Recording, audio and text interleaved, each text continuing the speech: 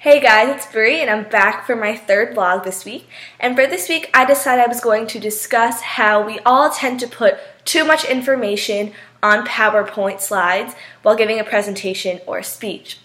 So I thought this was important to discuss because it's something I do myself, and I'm pretty sure that all of us can say at one point or another when we have to present or we're preparing for a presentation and they say, oh, you're going to be using PowerPoint, that we all tend to decide, hey, I'm going to write down every little detail and everything I want to say and get down so that if I forget, or maybe I think, oh, my audience might benefit from me writing down everything, that, oh, I'm going to just put it on there and they can read it if they want to.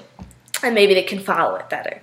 Actually, the thing is that we don't need to do this because we're going to distract our audience more. And I thought it was important to learn that actually, like the less on the PowerPoint, the better, because your sole purpose as a presenter or a speaker is that you want to facilitate the information to your audience. So you really want to get that across to them, not the PowerPoint slide. Because if they're just going to read off the slide, one, it's going to be very boring, and two, you're actually going to, what's the point of you being there to present if they can do that themselves?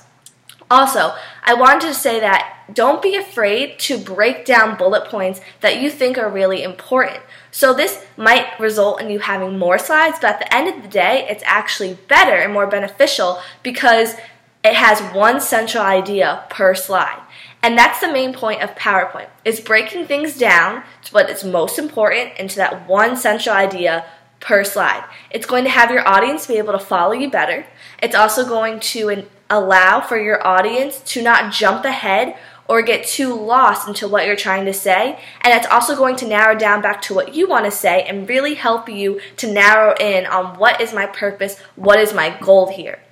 So what you could first start doing is maybe start with the huge PowerPoint and maybe have everything written down, and from that really narrow down and see, okay, what is my main idea for this one slide and what am I going to discuss so I'm not going to overwhelm my audience. So that's a really important task.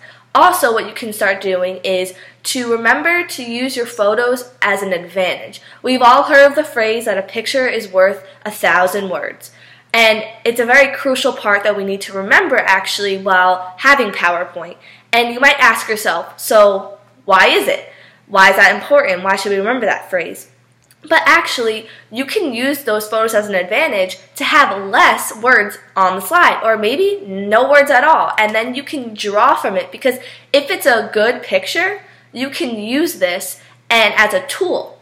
And what you can do is you can go, okay, I maybe have a flow chart on the PowerPoint slide, and you're going to show the analysis of something and really go dive deeper into it and describe it. You don't need all the extra words on the PowerPoint.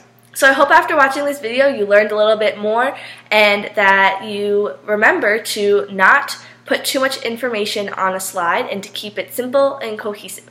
Thank you.